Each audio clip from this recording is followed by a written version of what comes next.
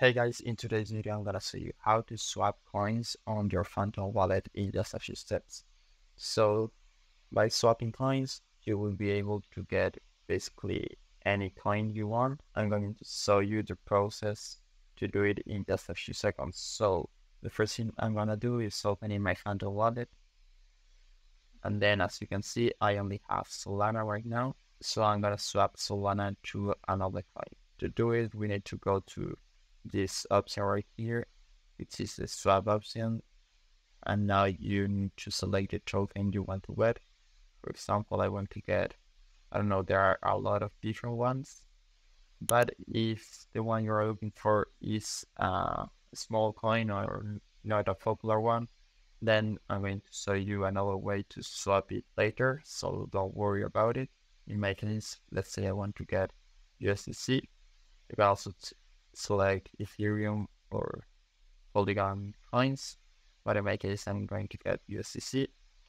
And now, just put the amount of Solana you want to spend. In my case, let's say I want to spend 1 Solana. To swap it, you need to review your order log here. You can see more information, and then you just need to swap it. In my case, I don't want to get USDC, so I'm not gonna do it. But basically, after clicking this button, it will swap immediately. So this process is instant. You won't need to wait or anything.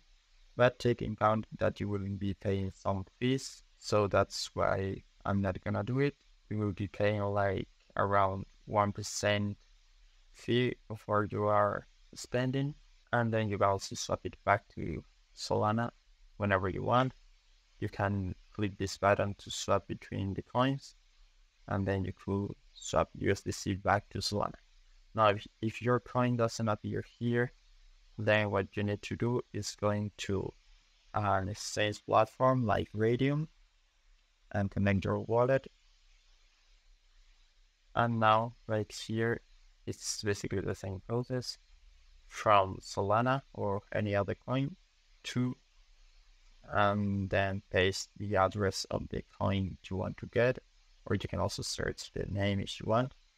And it's the same process. You just put the coin you want to get, and let's say I want 1 Solana to this random coin, and then swap.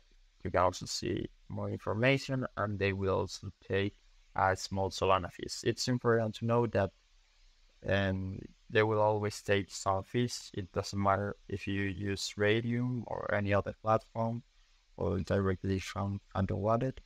You always need to have some Solana because this network always takes a little fee of Solana on each transaction. So yeah, that's basically the process you need to follow. I hope it was helpful, and thanks for watching.